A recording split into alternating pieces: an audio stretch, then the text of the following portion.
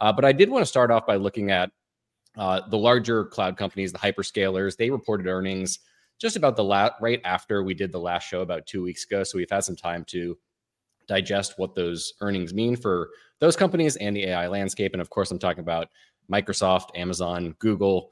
Those are the huge cloud players in the AI space right now. So I wanted to just get your take on what did you learn from those earnings in terms of read through, what it means for other companies now that we've had some time to digest those earnings. Yeah, and in one of the earliest podcast episodes, you said, what are you watching in earnings? And I'd said, I'm often watching hyperscalers and what are they saying about the market? Because that's one of the most important areas to watch. So I think we're a little overdue to break down kind of who the hyperscalers are, how much money's flowing through them, et cetera. And as you know, they all just report earnings. So this is a great time to kind of take stake of the overall AI industry. So when we talk about hyperscalers, that's just the largest cloud companies that they drive sometimes more than 50% of kind of revenue into the AI space. And, you know, that sounds like a lot of concentration, and a lot of this work does go to them internally, but also a lot of this work is for customers, right? Cloud computing, as people come, they basically rent computing for a cost. It turns kind of your computing infrastructure into a service. And so it's a little bit more complicated than that. But what we had in the year, well, I should note first too, who are the hyperscalers, right? I shouldn't take for granted people know that. It's Meta, which is Facebook, Microsoft, Amazon, and then also Alphabet, which is Google.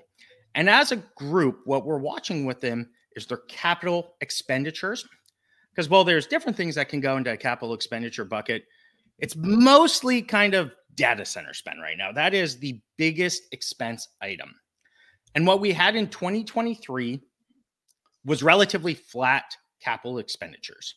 The group as a whole spent $154 billion. Now, I've got the numbers in front of me.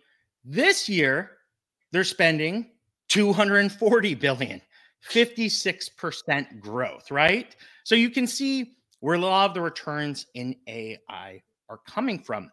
Now, the bigger picture, of course, too, is we're constantly looking for where's the future going. And at the start of this year, with NVIDIA already running and all these stocks, and people go, there's so many gains for an NVIDIA in 2023 and a lot of these AI stocks. How are they also seeing gains this year? Well, if we go back to the start of 2024, the expectations for spend in 2025, the year ahead, at that point, Wall Street had it at $194 billion in spend. As of today, those estimates are for $301 billion.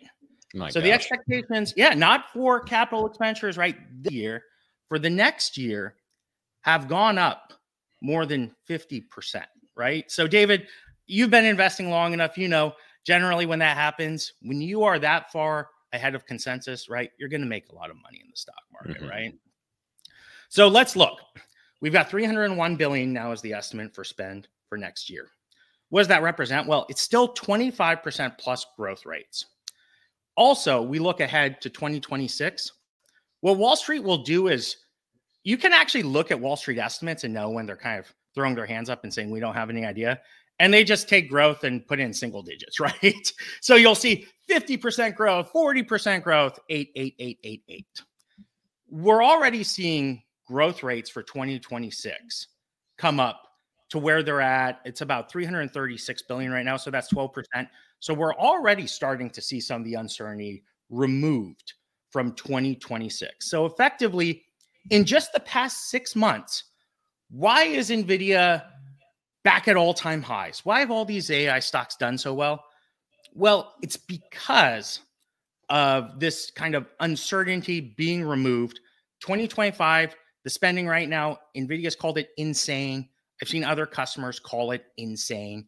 And the uncertainty continues moving further and further out. So, David, I want to pause for a moment, to give, you a chance to ask any questions or, we can move the discussion forward. But I think there's two important notes for everyone out there about what's going on with this hyperscaler spending.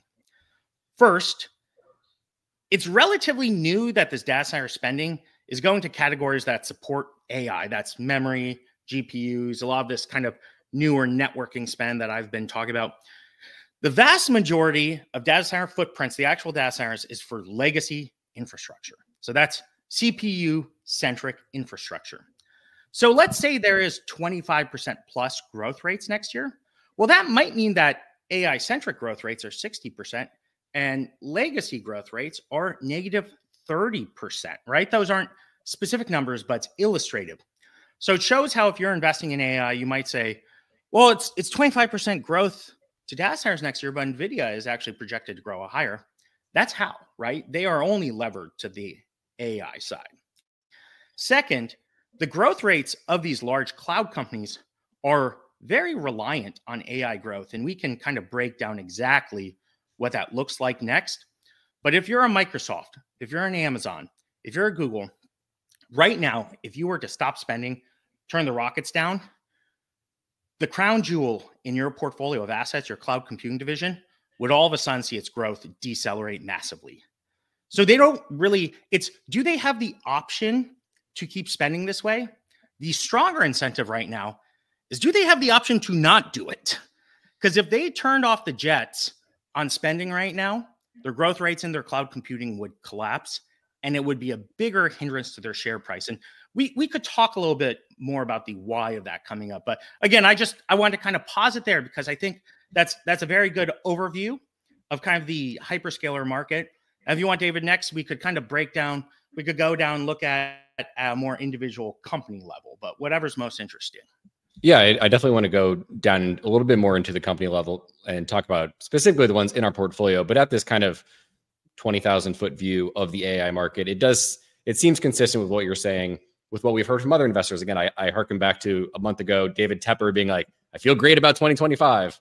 2026, 2027 is less sure to me. So it makes sense that there's this kind of expectation being set by the market that there's not a lot of visibility into 26, 27 in terms of where are we going to be higher, lower than what consensus is now.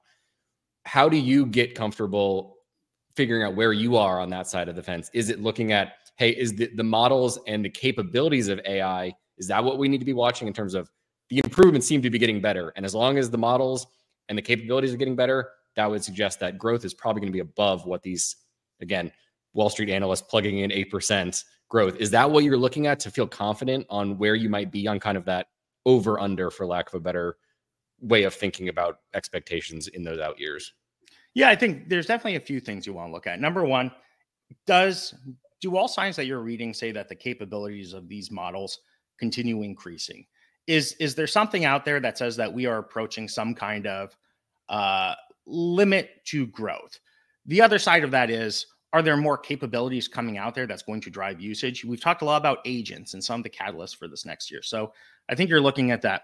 The third thing I'm looking at is really individual commentary from these companies and kind of to how Wall Street is treating these companies. Because I kind of got into this a little bit at the end there of saying, well, the bigger risk right now is kind of taking down the spending because it would remove a lot of the growth rates. So one question is, at some point, is Wall Street going to react really harshly to the level of AI spending and cause some kind of change for these companies? And there was some kind of almost signs that was happening at the start of earnings season, but I think that was potentially a little misread. And David, if you wanted, I could go into the details on that. But I would say overall, from this past earnings season we just went through, if anything, I think it was incredibly bullish for people in the AI space that we're going to see some very significant spend in 2025 that, again, it was ahead of the consensus at the start of the year, but it's even had the consensus a few months ago.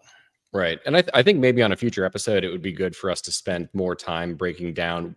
Let's go through that bear case where AI, kind of the promises or the productivity gains don't materialize, because I think it's, we hear so much from the AI advocates, whether it's Elon Musk or Jensen at NVIDIA, just saying, hey, we're going to have to redo all computing in the whole world. When you hear that, that definitely seems like this is going to be a big 2027, 2028 story if you're re-architecting the whole world and how it's computing. So it's very easy to see the the bull case and how spend continues. But I do think on a future episode, we should spend some time playing the skeptic. Not that we have to be skeptical, but I think it would be worth kind of going through that case. So let's save that. But